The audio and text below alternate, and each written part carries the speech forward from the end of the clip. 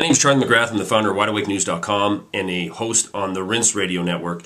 The law of diminishing returns not only works with bailouts, with saving too big to fail financial firms and pretending to fix the economy by passing trillion-dollar stimulus packages, it also works with hopetimism. Now, just like from 2008 till now, we've seen all these trillions of dollars being spent, one program after another. Each time we have a little bit less return on the previous stimulus package. Well, the same holds true for the hopetimism, the propaganda machines that come out. You know, for four consecutive bailouts now, we've seen the duration of time that the hope lasted inside of Europe to be shorter and shorter. With the last one being this last end-all, beat-all, everybody hold hands, and we're going to put this debt crisis to bed deal that was announced on Thursday. It lasted a massive 4 days. By Monday morning, we found out that there was no deal. There was no China coming to the rescue. There was no investors going to step in and save the day for Europe. The fact of the matter is the deal, which was 400 billion euros on Wednesday, on Thursday is the same deal on Monday, and it's just not enough money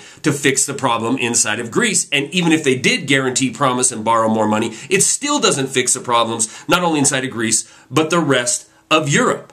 Now, you take that with news being released on Monday, yesterday, that the first U.S. financial firm bit the dust under the European debt crisis, and you start to look into that debacle, you see the condition that the country and the world is really in.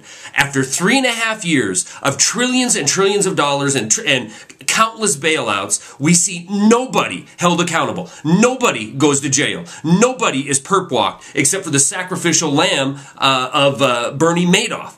You know, the same exact people who got us here are the ones who are making the headlines now. For example, MF Global, run by Jon Corzine. If you know that name, well, you should. He was a former senator from New Jersey, then governor from New Jersey. But before he did that, before he tiptoed into the political scene, he happened to be the CEO of none other than Goldman Sachs. Jon Corzine, who was beat by Chris Christie, and then in July promised all kinds of help to Barack Obama to get him up to the $89 million worth of campaign contributions that he received in 2008, if maybe he could be considered for the Treasury Secretary job when Timmy Geithner decides he's going to leave as the ship is sinking. This same Jon Corzine is at the head of MF Global. MF Global, which leveraged a bunch of money that wasn't even theirs on the Euro bailout, the European debt crisis bailout, the big fix. They were investing millions upon millions, maybe even billions of dollars of money that wasn't theirs.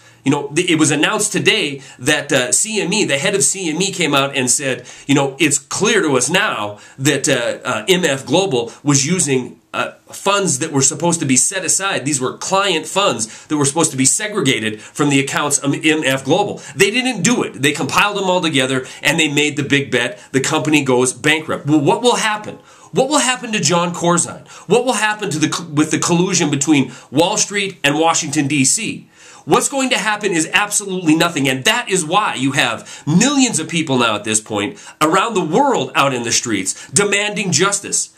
They want a redress of their grievances because the political system has been totally co-opted and totally bought and paid for. Stories are attached. That's all I got.